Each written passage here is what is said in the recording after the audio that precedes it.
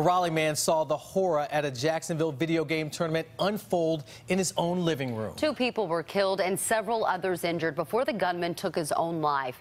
CBS 17's Zach Dahlheimer talked with local gamers about the tragedy and their take on the inside world of esports competition. Zach. Well, money, bragging rights, and fans are reasons players we talked with say why they get into the game, even having the chance to play in tournaments to win millions of dollars. And they say hearing something that happened in Jacksonville is a shock in a highly competitive environment. On play action is Holmes. Is it a fire one deep?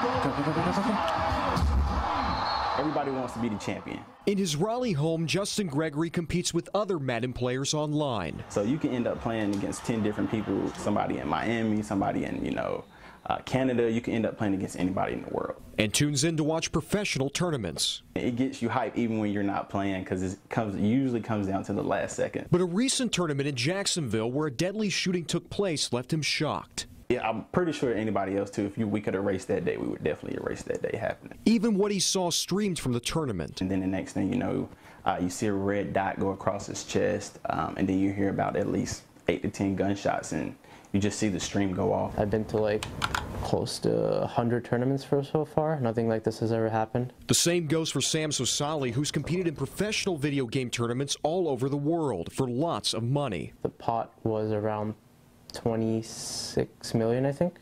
An environment he says that could be high stakes and high pressure. It's a lot of stress, a lot of things on the line. One mouse click can lead the difference between you winning the game or losing the game. After Jacksonville, he and Gregory hope to see security on par at all events. It's just a game. At the end of the day, you don't want someone's life taken over a game.